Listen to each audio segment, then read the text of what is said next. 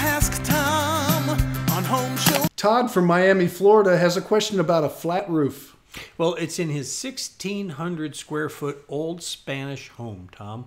And Todd writes, I have a porthole soffits all around the home, but nothing on top of my flat roof. And I was told not to vent off the top of the roof. So he wants to know, how should I vent and get the hot air out?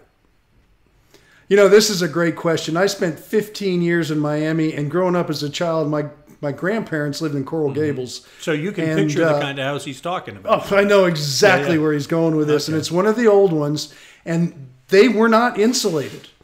Here is why. Those homes were not used all year long. Those homes were used only in the winter time, because it was the winter home from people that came from up north down. So they didn't have air conditioning. I lived in Miami for about 5 years with no air conditioning at all.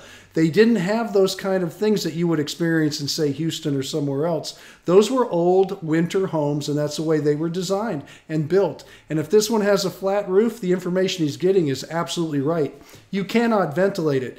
Now, they had the little Spanish portholes all the way around, and it was more for looks than for any kind of ventilation. But if it gives a little bit, great. There's nothing you can do about it. What you have to do with those old Miami homes is, if you're going to air condition it and be comfortable, you have to really ton up, as we say, on your system to make sure it's strong enough to handle the days. Believe it or not, it doesn't have the load, say, that Houston has, because it's not as intense as Houston is with the heat, or say down Brownsville or somewhere on the Gulf Coast. Miami's more of a more moderate but subtropical climate. And so air conditioning, you just rely on it and turn it on.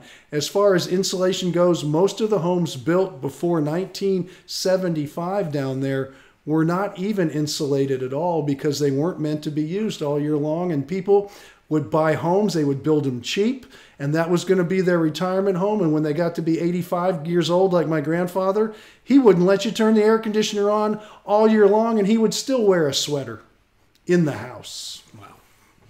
Well, I work with a client down in the Tampa, Bradenton area. Different area, yes.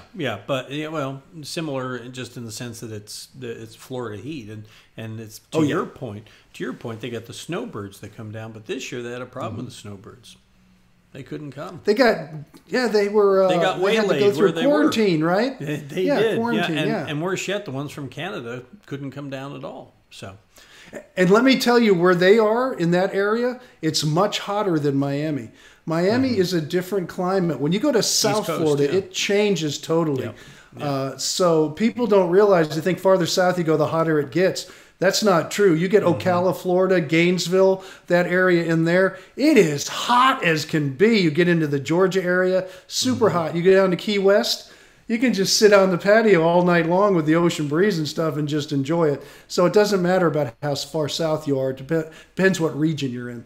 Well, it's not like Texas in the sense that there's like Florida is like several different states. You know, you got the Panhandle is very different from like you're saying the West Coast or the East Coast or the Georgia border area. It's all very different when you go there. But anyway, so bottom line is he's got to ton up and not worry about ventilation and march air on. Condition and enjoy those old homes are cool. Oh yeah. And I don't mean cool in temperature. I mean they're cool to live in, because I lived in them for many years off and on in my years in Florida in Coral Gables, and they're just really, really fun to be in.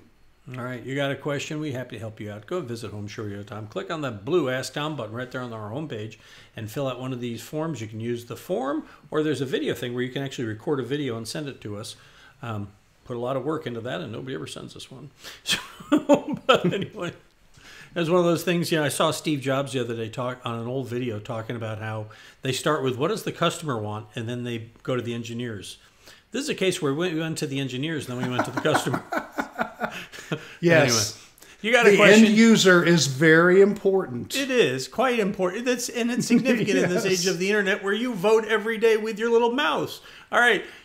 Vote with your mouse by going to our website to see some of these videos. Tom and I put a lot of work in them. You can post them every day at HomeShowRadio.com, our Facebook page, and of course on our YouTube channel.